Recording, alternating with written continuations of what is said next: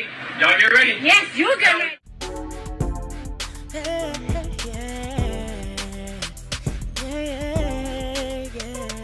If you want the latest news in the streets, join us and tune in for the tea. Breaking news with integrity. So tell your friends and your family. It's the Lovelyti TV show, bringing you good tea and good vibes. It's the Lovelyti TV show. Be sure to share, like, and subscribe. And I've been hearing about this, but I really...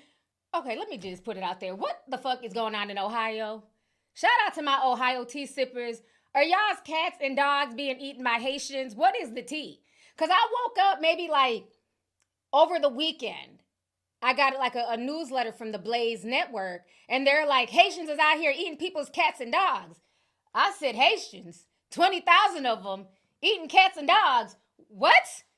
I didn't understand what, I'm like, were these the Haitians that were down at the border like a year ago? Remember when all them Haitians came up from, they was just walking through Mexico and shit, and all of a sudden there was 20,000 Haitians. They were all at the border, and then remember within a week, they were gone. I'm like, where the hell did all these the Haitians go? They were gone like within a week. And I kept asking, I said, well, where did they go?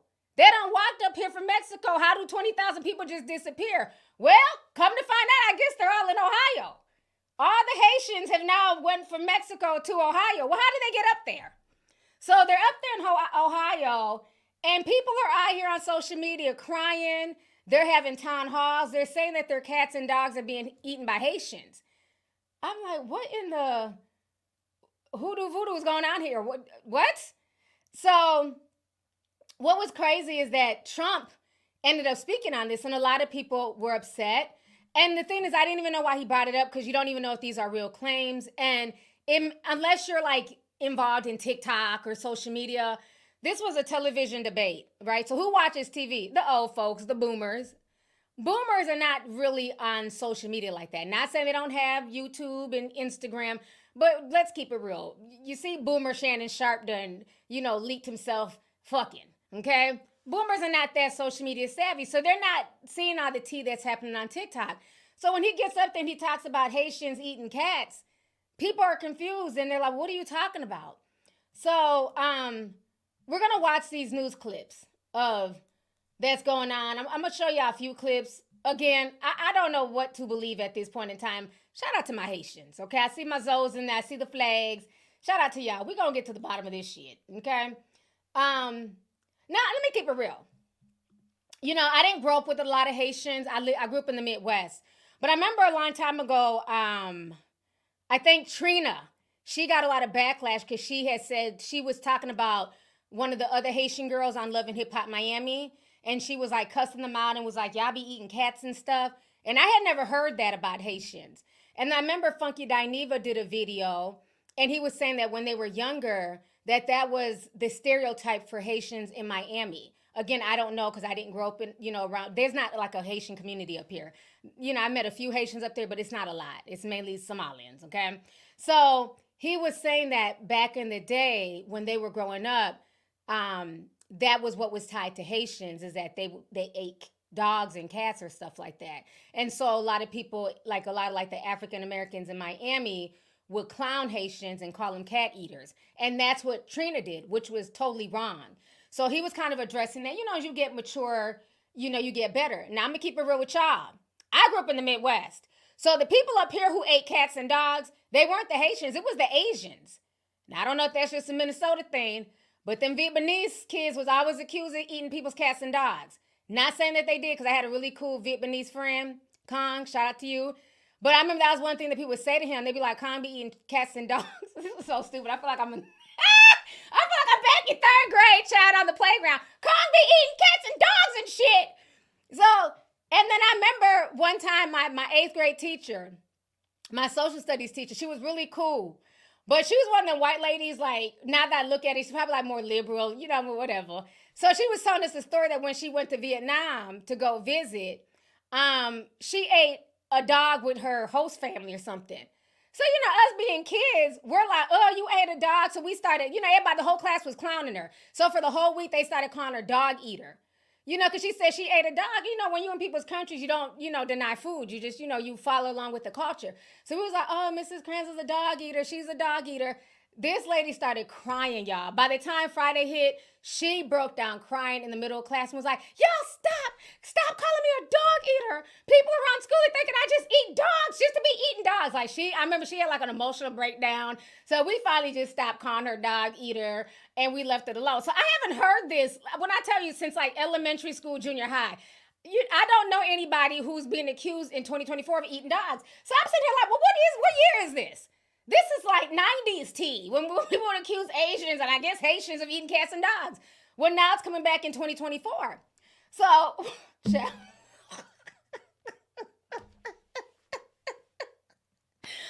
feel like I'm back in St. Paul, child. Again, these were, xenophobic rumors. Of course, our Asian people do not eat cats and dogs. But that was what was said growing up. So, when you would see, an Asian person with a pet, you do it like, damn, poor Fido. You know what I mean? Because, that shit's ingrained in you. You'd be like, oh, you got a dog?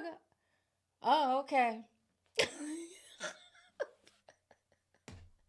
Society ain't shit, child. So anyway, so we're going to go ahead and listen. Y'all laughing at my story time. Y'all love my story times. Y'all know I have no chill. If you're offended, move around, okay? I will just speak how I speak. I apologize if you're offended. I'm not saying that y'all are eating dogs. I'm telling you how we grew up in the hood. These were the rumors that were spread around about the Vietnamese kids. I have Vietnamese friends. From what I knew and saw, they didn't eat no dogs. They didn't eat no cats. They ate regular food, rice, chicken. You know what I mean? I would go over there and eat their food. So I'm just saying.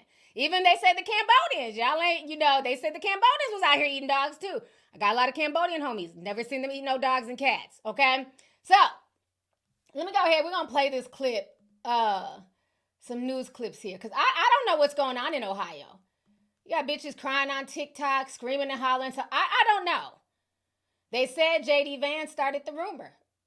Okay, we're going to watch. I got a few videos. We're going to kind of siphon through them and see, what is the tea? Are the Haitians out here eating people's pets? Okay? And we all went through that. You know what I'm saying? Y'all know I'm Nigerian. I was called African booty scratcher. I don't be scratching nobody's ass, bitch. Okay? So, we all went through it. This is not to make fun of anybody. I was clowned and made fun of, for being African. Shout out to all the Africans. We all heard it. We were picked on. People talk shit about us. So, we got it too. You know what I mean? It is what it is. If you're upset, move around. Shit. The 90s, they wasn't they didn't give a fuck in the 90s. Bitches will hurt your feelings, talk about your mama, talk about your culture. That's why we have tough skin now. It's this Gen Z, y'all cry about everything. If you when we grew up, you had to learn to fight. You had to learn to roast. You had to learn to, pop back, talk your shit. Oh, I'm an African booty scratcher. Let me beat your ass. Where's my spear? Okay? So that's just how we wrote with the punches. So it's not, nobody should be in the comment section crying. Thank you. Somebody said, Diana Diego said the Mexicans too. They used to make fun of Mexicans, call them wetbacks, but oh, you just snuck in from over the border. So we all dealt with our xenophobic remarks. But I feel like if you grew up in the 90s, it made you stronger. You know what I'm saying? It made you stronger. It taught a lot of us how to fight, actually. You gonna call me African booty scratcher one more time, I'm about to whip your ass. A lot of fights popped off on the school bus behind them words, okay? Yeah, roasting, somebody said roasting is a lost recess art. Yes, people will roast you. Your mama's so short that when she sit on the curb, her feet dangle. Your mama's so fat, she sit on both sides of the movie theater. Oh, I still got some roasting from back in the day, honey, okay? They be like, oh, when they say stuff to like Mexicans, like, oh, don't have me call immigration. You know what I mean? Like people, that's just what it was. Even if you go back and I was watching Poetic Justice the other day. And I remember, I forgot all about this thing because I haven't seen it in years. Remember that part in the mailroom when the Mexican dude, I forget his name, and Tupac, they were going back and forth? He was talking about black people. Tupac was talking about Mexicans. That is how it was when we were growing up. And it was all in love. We made fun of each other's cultures, ethnicities, but it was all in love. I'm like, that couldn't even be put in a movie today because motherfuckers are so sensitive. They'll be crying and talking about racism and all this stupid shit. But go back and watch Poetic Justice and see how Tupac and that Mexican dude was roasting each other. It's funny. So let me see here. Yeah, we had roast battles. I was clowned all the damn time being African. All right, so let's listen to what the people have to say about these animals and what is going on in Ohio. Let me know if it echoes or anything. Last night's presidential debate in Philadelphia, a comment made by former President Donald Trump right now is stirring up some controversy. That's right. He says that certain Haitian immigrants have been accused of stealing people's pets and eating them in Springfield, Ohio. Well, these are claims that are baseless. And 11 Live's Joe Ripley, he went to the community here in Atlanta, spoke with some local Haitians about how they're being affected by this. In Springfield, they're eating the dogs, the people that came in. They're eating the cats. They're eating the pets of the people that live there. Former President Donald Trump doubling down on false claims made during Tuesday's presidential debate. His campaign says Haitian migrants in Springfield, Ohio, have reportedly hunted geese and other livestock and kidnapped residents' pets and ate them. A city spokesperson called the claims rumors. City police said there was no credible evidence that ever happened. Where does he get this information? We spoke with a Haitian restaurant owner in the Grant Park neighborhood of Atlanta who did not want to be identified in response to the former president's comments. I never see that. I never witnessed something like that. Definitely this is gonna hurt Haitian people, that's for sure. That's for sure. According to the Atlanta Regional Commission, there are over 25,000 Haitians that have made Metro Atlanta their home. The Trump campaign sent us a response saying the influx of immigrants in Springfield, Ohio has strained the housing, healthcare, and education systems in the area. In that statement, the campaign said, quote, President Trump will continue talking about how we are going to keep communities like this safe from migrant crime and make America safe again. In Atlanta, Joe Ripley, 11 Alive News. All right. I don't know what sis was cooking in that pot, bitch, with that. It looked good now. It didn't look like no paws or nothing. It looked like chicken thighs and legs. So now somebody said that the Mexican man in Poetic Justice was Rene Elizondo, Janet Jackson's husband. I never realized that. Looking back, I'm like, he do look familiar. So I didn't know that was Janet Jackson's husband that played that. And I remember that South Gifted Candace, when he was like, get the zip codes right, essay. You can't even say essay now without people getting offended. I got cussed out one day for using the word essay. That's racist for you to call us essays. I didn't call you essay. I said, why doesn't Tekashi 6ix9ine hire essays to be his security guard instead of damn black men? And people got offended by that. But, so they're saying, I don't feel like at this point, unless he has like proof, I think being that he's running for the president, Trump should not have mentioned the whole dogs and cats things with the Haitians. You know what I mean? I don't think that was cool. So, again, I'm not sure what's going on, but there is a lady on TikTok. She's having a mental breakdown.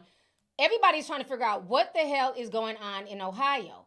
So we're going to watch this lady. She's saying that the Haitians are eating cats and dogs. I don't know. White folks are saying this. Black folks are saying this. I have yet to see anybody show a picture of Fido and be like, you know, this was Fido before and this is Fido in a pot. Like, I don't get it. But we're going to go ahead and watch her reaction, child. She's very extra. This shit ain't no joke. It's not funny. I really do not feel fucking safe here, bro. Like, everyone on TikTok, on Facebook, making these jokes to get everything's fucking funny. Like, imagine you being homeless for a whole fucking year for no fucking reason. Like, what the fuck? This shit is not fun. This shit is not cool, bro. They really out here decapitating animals and y'all are making jokes out of it. Imagine if you went outside and you saw your dog's head decapitated on the fucking ground. Like, why are y'all thinking this shit's a joke? It's not a joke. I don't feel comfortable walking anywhere. Like, what the fuck? I should be able to feel safe in my own city. Everybody's fucking homeless out here. Ain't shit but fucking scary ass Haitians just lurking and creeping and shit. Y'all thinking this shit's motherfucking funny like he making this shit up. It's not made up, bro. This shit is real life. This shit is really affecting me. Like, what the fuck? This shit ain't no joke. It's not funny. I really do not feel fucking... Okay, I'm gonna need her to go get therapy. It is not. And then she's zooming in and shit every 2 seconds, trying to make it more dramatic. Girl, get your ass out of here with that. There's a bunch of scary Haitians. They're decapitating pets. And I'm homeless. Like, I don't... Like, what is going on in Ohio? You got this batshit crazy girl screaming and crying like a banshee. You got Trump accusing Haitians of eating cats and dogs. But I mean, this has been going on for like the past week. I didn't expect for him to say it. I don't know what, like, Does anybody have proof at this point? Is Fido in a pot? Is Bella in a pot? Like, what is going on? So I don't know, but they're saying that it's in Springfield, Ohio. Let me see. There's another clip. Okay, let's watch a little. We're not gonna watch the whole thing. We're gonna watch a little bit of this clip here. We're gonna move on to the next topic. I just want to know what the hell's going on. See what they talking about. Claims that Haitian migrants in Springfield are, quote, draining social services and causing chaos. He's also repeated a baseless rumor, already debunked by city officials, about pets being abducted and eaten, a story amplified by right-wing media and Elon Musk online. Over the last 4 years, Springfield has seen its small population grow by over 20%, driven almost entirely by immigrants. William Brangham recently went to Springfield to understand how the city is coping. The sounds of Haitian Creole carrying across soccer fields, in grocery stores, in restaurants, dishing up the popular Haitian street food pâté codé. It's striking, hearing all this in the heartland of the United States, Springfield, Ohio. Springfield's a small blue-collar city with a familiar story. Much of the factory work left decades ago, and the residents followed. A community of more than 80,000 emptied out to less than 60. That is, until the last few years. Our churches, we see new people. In the pews. Yes, absolutely. Wes Babian was the pastor at First Baptist Church for almost 20 years. For years, we've lost. Are they eating cats and dogs? We don't need to know nothing about this church. Let me time fast forward, because I need to know, like, where's the receipts? Y'all know I deal with receipts. The reason they left is their home country is disintegrating. Protests and increasing violence in the Caribbean nation culminated in the assassination of President Jovenel Moïse in 2021. Since then, the country spiraled. Arms are here now. The infrastructure of the city, our safety forces, our hospitals, our schools. Springfield is a close community and has a big heart, but at the same point, we've had this influx that has taxed all these services. The number of students needing English language help has quadrupled in 5 years. Translators at the local health center cost hundreds of thousands of dollars a year. And last year was the busiest year on record for the fire department. But it seemed that for the community at large, the increase in immigration and its stresses largely flew under the radar. A lot of that changed last August. It was the very first day of school, and a school bus full of kids was coming down this road. A driver coming in the other direction came around that bend, said he was blinded by the sun. He clipped the bus, and the bus ended up in this ditch. We begin with breaking news. Right now, multiple law enforcement agencies are on the scene of a deadly school bus crash. That's sad. They're just talking at this point. I think what's going on, to be real with you, is I think what happened is you had all the illegal Haitians that came in through the border over a year ago. Somehow they were bussed and sent to different places up north, Midwest. I guess a lot of them ended up in Springfield, Ohio. In any city, when you have an influx of people, it's going to put a strain on the services. We see what's going on in Chicago. We see what's happening in New York, you know, with them busing illegal migrants up there. It is going to put a strain on the services. And I think the problem is because there's a strain on the services, the healthcare services, the school services, things like that, to help this bigger influx of Haitian immigrants. I think what's happening is we have a serious case of xenophobia. And what better way to push even more xenophobia, especially in a town that's mainly, you know, was mainly a white town, than to say your pets are being taken and eaten and decapitated.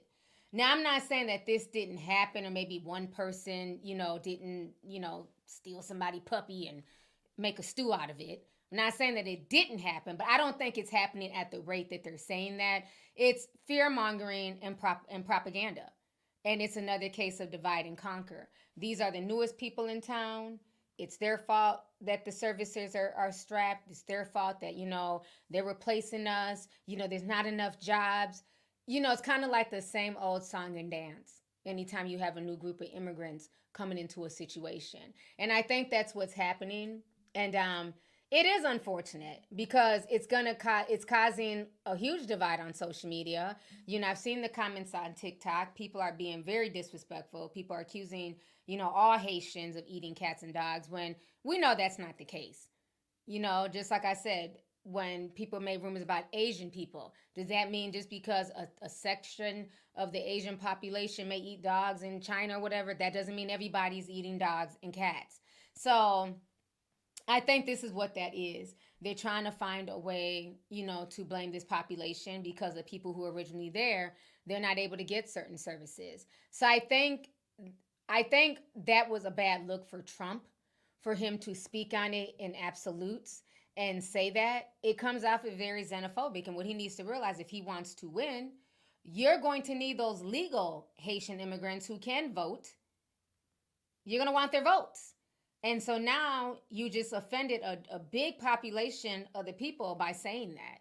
That's why Kamala Harris was like, she was giddy as hell when that came out of his mouth. You know, because she's like, yep, he done fucked up now. Because now the media is running with that. See, before that was just TikTok fodder. It was TikTok conversation. But the former president has brought it now to a national stage. And from what I've been seeing, the police officers are saying that they've been, you know, reaching out, doing investigations, and they're not seeing this. The only thing we're seeing is people on Instagram and TikTok making videos, crying, talking about Fido's in a pot. You know what I'm saying? So, again, until y'all show me before and after pictures of Fido in the yard versus in the pot, I'm not buying any of this shit. Okay? So I do think that it is very, you know, xenophobic what's going on right now, and it's going to cause an even bigger divide. Somebody said they made a song about it on TikTok. Fight on the Stew is wild. I ain't heard the song yet. What is it called? Fight on the Stew? Do I need to trademark that? Somebody said it's giving paid actors. It really is. It really is. Let's go on TikTok and see if I can find what is the song called on TikTok? Only TikTok would have a song about Haitian people potentially eating cats and dogs.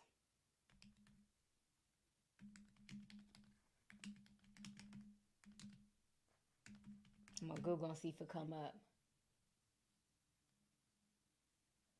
And then they said Elon Musk was also fanning the flames.